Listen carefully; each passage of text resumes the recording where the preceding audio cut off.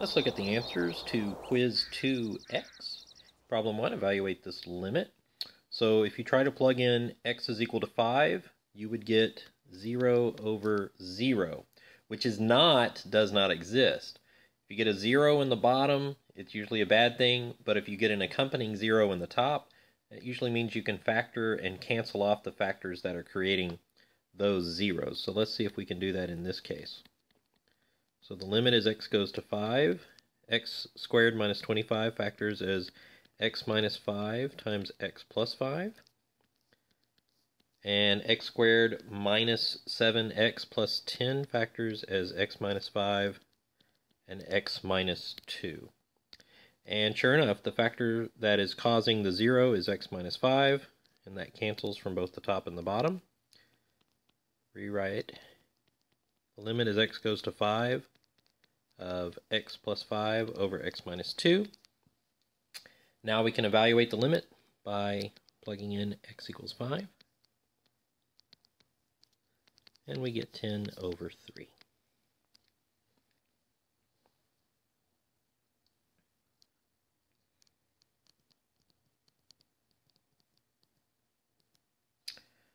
For question 2, we need the number of people in a community college that has contracted the flu during this flu season can be modeled by this function, where x is the number of days since the spring semester began. Find the average rate the flu is spreading between days 10 and 50 of the spring semester. So the average rate of change here would be f of 50 minus f of 10 over 50 minus 10. And then you can work that out in the calculator, and you would get 54 people per day.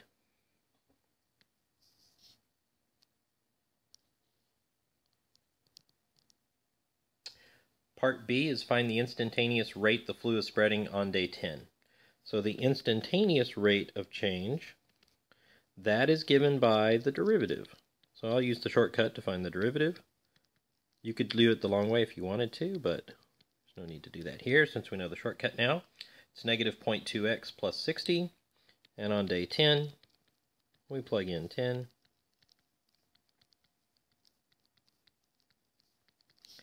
And we get 58 people per day.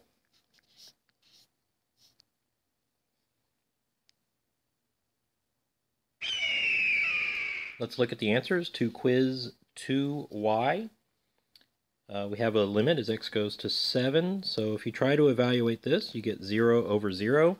Again, that does not mean that the limit does not exist. If you have 0 over 0, that means that we have a bad factor in the denominator, but the same bad factor in the numerator that we can try to cancel.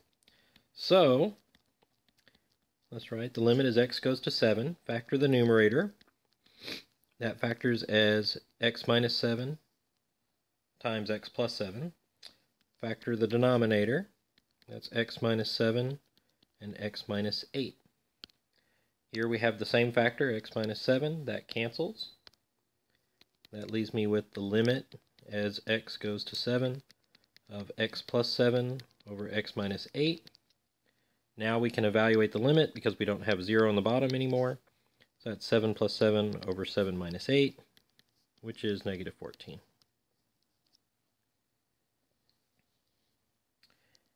In problem 2, we have the flu question.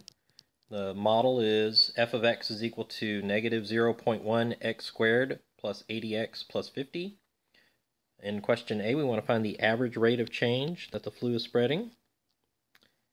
And that's between days 20 and 30. So this would be f of 30 minus f of 20 over 30 minus 20. Use a calculator to crunch these numbers, and you get 75 people per day.